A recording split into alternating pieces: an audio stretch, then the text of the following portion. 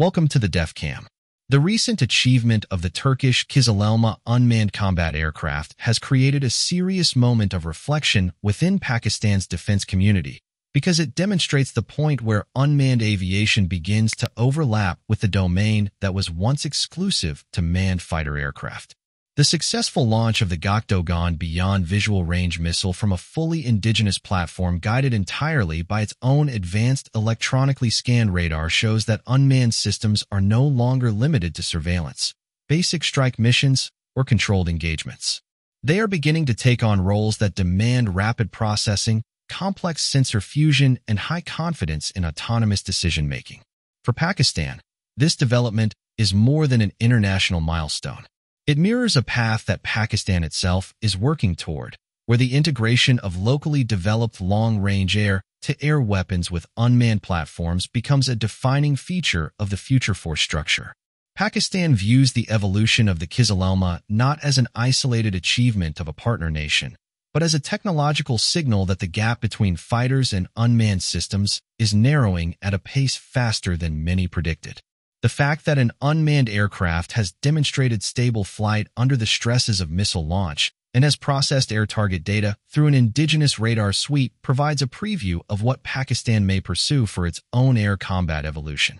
The focus shifts away from quantity and raw presence toward the quality of sensors, the precision of algorithms, and the depth of data that a platform can process in real time.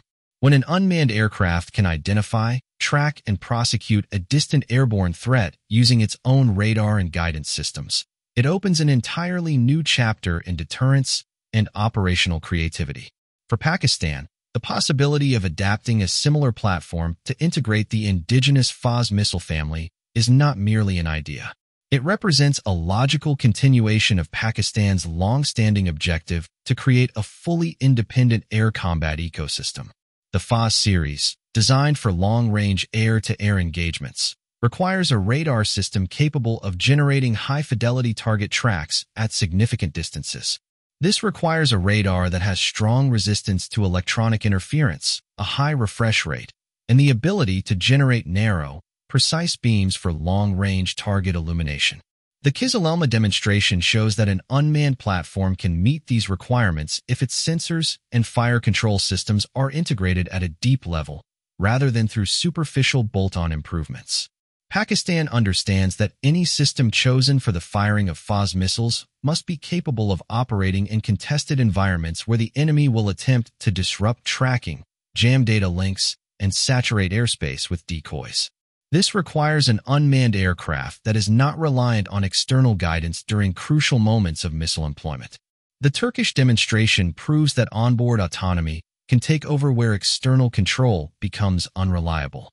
The radar of the aircraft provided sufficient information for the Gokdogan missile to acquire, maintain, and guide itself to its designated target without depending on a remote pilot struggling to overcome jamming or signal interruptions.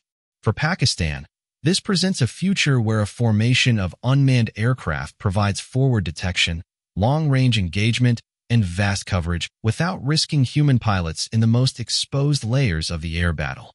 The induction of a platform similar to the Kizilelma would also allow Pakistan to restructure its air defense doctrine. Instead of depending mainly on manned fighters for long-range interception, Pakistan could position unmanned aircraft along critical sectors. These aircraft would patrol independently for extended periods without fatigue, without concerns about cockpit workload, and without the limitations that restrict manned aircraft during long missions. Their radars could operate at optimized frequencies tailored to specific threats. Their missile loadouts could be customized for either long-range interception or medium-range disruption. Their data links could pass continuous streams of high-detail information back to command nodes or to manned fighters acting as decision centers rather than frontline shooters. The introduction of an unmanned interceptor equipped with indigenous long-range weapons would also strengthen Pakistan's ability to maintain air coverage during moments when its manned aircraft must refuel or reposition. An unmanned aircraft does not need the same degree of logistical support once airborne. It can remain on station until fuel becomes its only constraint. It does not require complex life support systems. Its internal architecture can be optimized entirely for sensors, computing, electronic warfare suites, and missile carriage. Pakistan recognizes that such efficiency directly translates to cost savings and allows for a larger number of persistent platforms operating simultaneously across different sectors of the airspace. If Pakistan adopts a similar aircraft, the process of integrating the PAF missile will require careful refinement of its seeker logic, propulsion characteristics, and mid-course guidance behavior. Long-range air combat does not depend solely on the power of the missile. It depends on how accurately the launch platform can provide updated target information during the initial and middle stages of flight. This requires a radar that operates with stable frequency control, high-gain antennas, and the ability to differentiate genuine targets from clutter, flares, and interference generated by opposing aircraft. With the progress Pakistan has made in the design of modern radar systems for its fighter programs, there is a strong foundation to build an unmanned launch platform that meets all these technical requirements. The integration of an indigenous missile on an unmanned platform also creates a new industrial dynamic. It pushes Pakistan to design fire control computers that can adjust missile flight paths in real time without requiring pilot inputs. It demands that algorithms read sensor data with precision and predict target motion based on patterns that constantly change. It requires advanced power distribution systems capable of supporting high-energy radar modes and electronic protection suits simultaneously.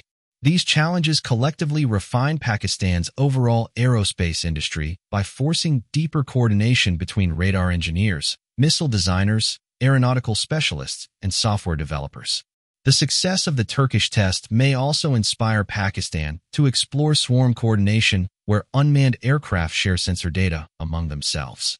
A group of unmanned interceptors, each carrying long-range air-to-air missiles, could create overlapping detection networks. Such networks would limit the ability of hostile aircraft to use low-altitude approaches, stealth shaping, or terrain masking. Pakistan could pair one unmanned aircraft focused on radar scanning with another optimized for missile carriage. The combination would reduce the burden on individual platforms and allow for specialized roles that increase the overall effectiveness of the force. The idea of deploying an unmanned platform capable of launching PAF missiles also enhances Pakistan's deterrence posture. Any adversary planning deep air incursions would have to calculate against the presence of silent aircraft that may be operating without the predictable patterns of manned fighters. These platforms could approach from unexpected angles, remain airborne for long hours, and execute missile launches at distances that force hostile aircraft to remain well outside their preferred engagement envelopes. This would give Pakistan more time to mobilize ground-based air defense and manned fighter formations. Pakistan understands that air warfare is shifting toward distributed networks rather than centralized assets. The future will favor forces that can generate many nodes of detection and firing capability rather than relying on a few expensive assets. An unmanned aircraft carrying long-range missiles fit neatly into this evolving structure. It allows Pakistan to multiply its reach without multiplying operational costs. It supports the principle of layered defense where every altitude band is covered by a mix of sensors and weapons. The Turkish demonstration is therefore significant for Pakistan not only because it shows what is technically possible, but because it reinforces Pakistan's long-term ambition to achieve full control over the critical elements of its aerial combat system. Pakistan sees its own future built upon the fusion of indigenous radar development, indigenous missile design, and platform autonomy. The prospect of an unmanned aircraft firing the PAF missile family is no longer distant. It is now a foreseeable step in Pakistan's pursuit of a self-reliant and resilient air combat capability that adapts to the changing nature of warfare with confidence and clarity. Thanks for watching, and stay tuned for upcoming videos.